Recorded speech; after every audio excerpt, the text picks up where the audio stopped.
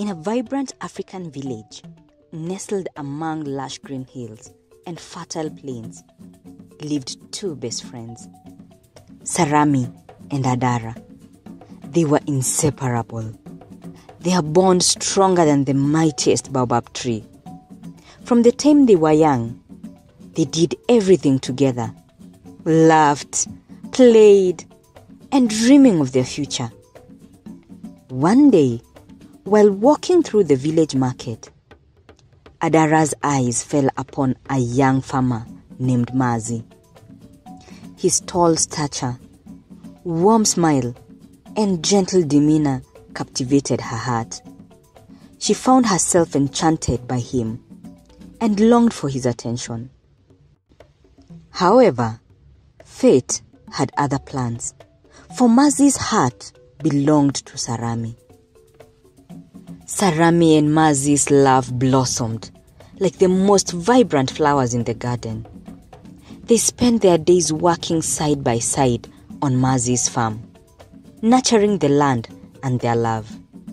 Adara, although happy for her friend, couldn't help but feel a pang of envy as she watched their love deepen. As time passed, the envy within Adara grew stronger, and her once pure heart became clouded. The thought of Sarami's happiness with Mazi gnawed at her soul. Consumed by jealousy, she wished she could have what her friend had. One day, Adara came across a mysterious amulet in the marketplace. The seller claimed it was a powerful charm capable of granting any wish. Believing it to be her chance to win Mazi's heart, Adara bought the amulet with a cunning plan in mind. On Sarami's wedding day, Adara handed her the amulet as a gift, masking her envy behind a fake smile. "This is a symbol of our eternal friendship, dear Sarami," she said, hoping that her well wishes would hide her true intentions. Amidst the excitement of her wedding day, Sarami received the amulet with joy, thinking it was a genuine token of friendship from Adara. However, the celebrations kept her too occupied to inspect the amulet closely. She thanked Adara and placed it aside, and forgot about it entirely.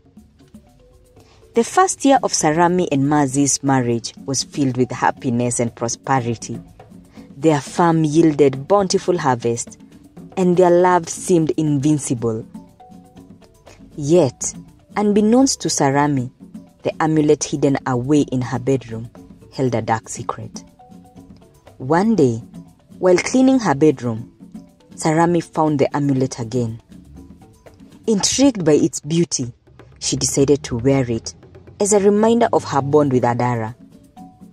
Unaware of the curse woven into its very essence, Sarami innocently embraced the amulet as a symbol of friendship. Soon after, misfortune struck their once peaceful home. Sarami began experiencing inexplainable accidents around the farm, and she suffered from mysterious illnesses. To her horror, she also faced several heartbreaking miscarriages, robbing her of the joy of motherhood.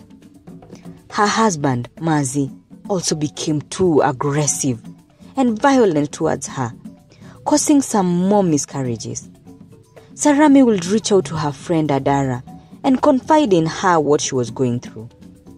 Adara would always console her friend, telling her that things will change and be good again. But the more days passed, the worse it got. One fateful day, an old woman came to Sarami's home and introduced herself as Nanaya. She found Sarami crying at her doorstep after yet another miscarriage. "My child, why are you crying when you are wearing the source of your sorrow?" Sarami was puzzled and stood up. She ran and called the neighbor to hear what the old woman was telling her. When the neighbor arrived, the old woman, Nanaya, continued speaking and told Sarami that the cursed amulet she was wearing was the source of all the calamities that have been happening to her. Sarami could not believe her ears and broke down in tears after figuring out that her friend was the source of all her misfortunes. The old woman, Nanaya, stepped out of the gate and was never seen again.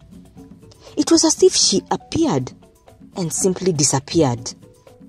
Sarami called her husband, Mazi, and together with their neighbor, who had ran to call the elders, went to Adara.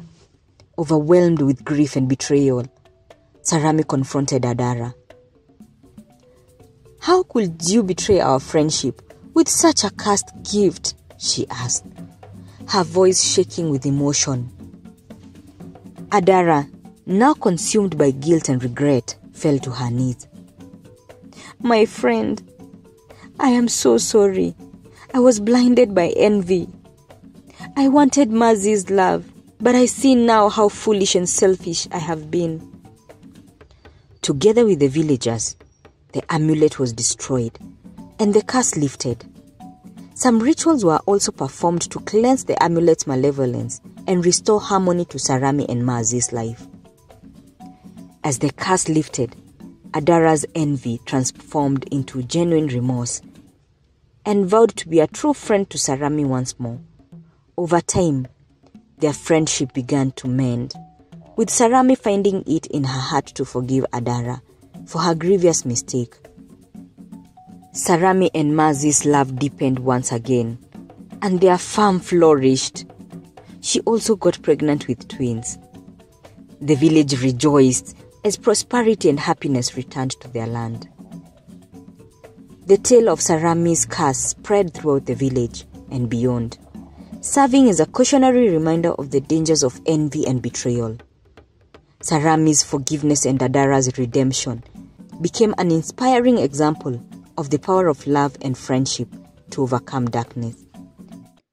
Thank you for watching. Please subscribe to support our channel, like, comment, and share. Bye.